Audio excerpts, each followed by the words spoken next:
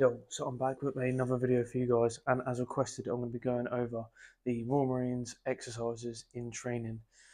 If you haven't already, please subscribe to my channel below, hit the bell button, and like this video so you can get more content. So, what is a field exercise to start off with? If you're sitting there and you're thinking, what the hell even is a field exercise?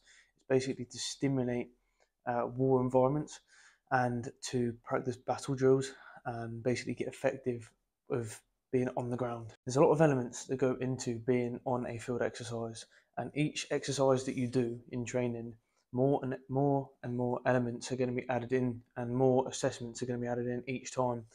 So you're not just going to be chucked straight in at the deep end, but as time goes on, they are going to get more and more intense because you'll learn more skills and you'll continue to do the things that you've been taught on the other exercises with more being added in. So these exercises can vary from days to weeks to months sometimes. And in Royal Marine training specifically, there's a number of different exercises which start all the way from first step and go all the way to final leg. Now, I'm not going to go over every single one of the exercises and tell you exactly what is in every single one, because it's going to be different anyway from troop to troop, from year to year, and also you still need that sort of element of surprise and to be taught from your training team anyway. However, first step is the first exercise that you'll go on, and as it kind of states, because it's your first time in that environment, it's a lot of personal admin and a lot of like getting used to the field conditions and how to survive in the field.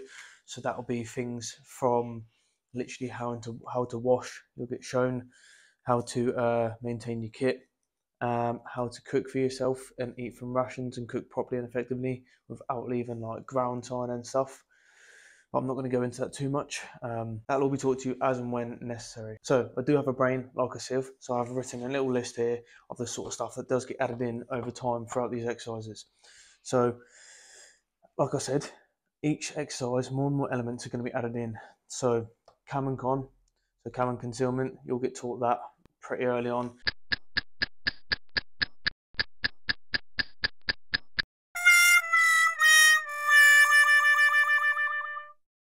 Maybe even on first step, to be honest, where you'll get taught how to cam up properly for the environment that you're in and how to conceal. So you'll be using bits of the environment and attaching it to your kit so you're completely concealed. Say if you was doing a stalk, and if you was crawling for a position, try not to be seen by the enemy, you'll get taught all of that.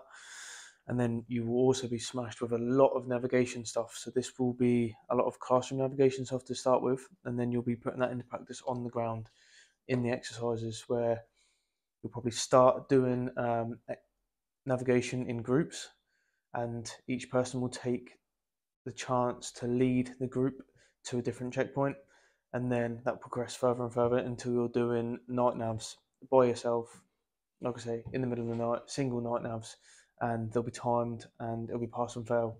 So really screw your head on and listen to your training team when they're trying to teach you about the navigation. So of course there's going to be, along with that, there's going to be kit musters, so being able to maintain your standard of kit. So you're going to be doing wet and dry, which you'll learn about. I'm not going to go into too much detail about that, but that'll be very fun. Yomping, you're going to be doing a lot of yomping. Again, that will start slow and will soon ramp up, so you'll soon get used to yomping.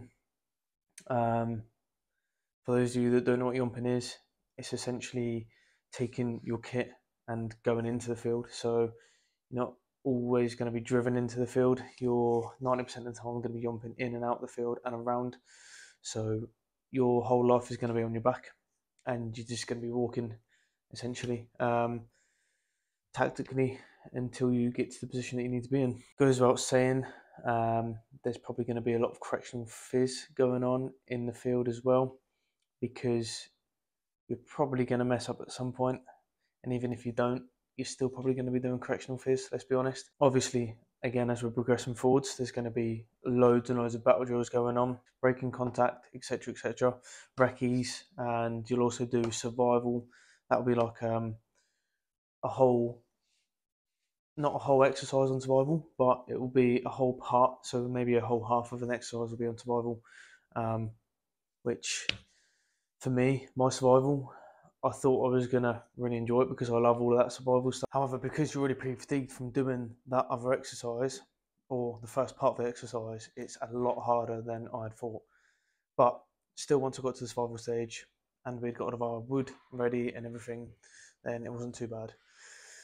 However, I was asked what was my hardest exercise. Now, about midway through training, I went on an exercise called Dig X, and it pretty much is how it sounds. So you go on exercise and you dig for the majority of that exercise. You are told you basically go into this big field.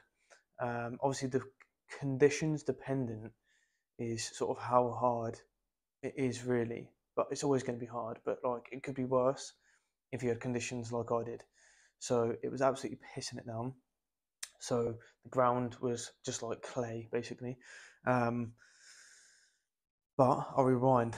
So we deployed on this Dig X 2 days early, I think it was, because we didn't perform to the highest standards as a troop, apparently, for the previous exercise. So that meant we done correctional phys for 2 days, harboured up in the woods about, I don't know, a couple of K away from Dig X, or maybe just a K away from Dig X. So we had already not been thrashed, we'd already done correctional phys for 2 days prior, and then went straight into this Dig X where we was digging trenches. This is what you have to dig. You have to dig a trench. So you'll split down into, we had 3 people in our trench. So we was all digging, obviously, digging the trench. You have to dig it down. I don't know how much you have to dig it down, maybe like 5 foot or something like that, between 5 and 6 foot. And you're given,